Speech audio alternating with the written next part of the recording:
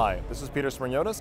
This is a Market 1 Minute. We're here at the 2018 Cantech conference. I'm here with Brock Murray, the CEO of Katipult. Brock, thank you so much for coming in today. Yeah, thanks for having me. Would you mind letting us know a little bit of your company for our audience? Yeah, so Katipult's a software infrastructure company. We work with alternative investment firms to migrate their operations online and set up their own branded investment platform. Interesting. Can you elaborate a little more in terms of what is your unique kind of value proposition in the market? What's happening in the sector and why you're positioned to do so well this year? Yeah, so the private capital markets are moving online.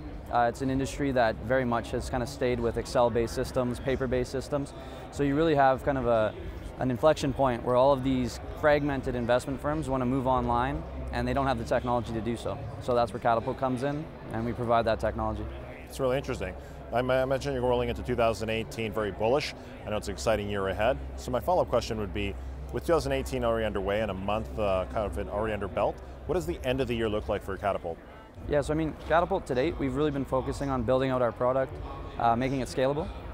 So 2018 is really the first year we're going to ramp up our sales team and build the sales and marketing team. So to date, everything that we've sold has come to us through online search. So it's an exciting time for us, and it's something that we're looking to do for scaling.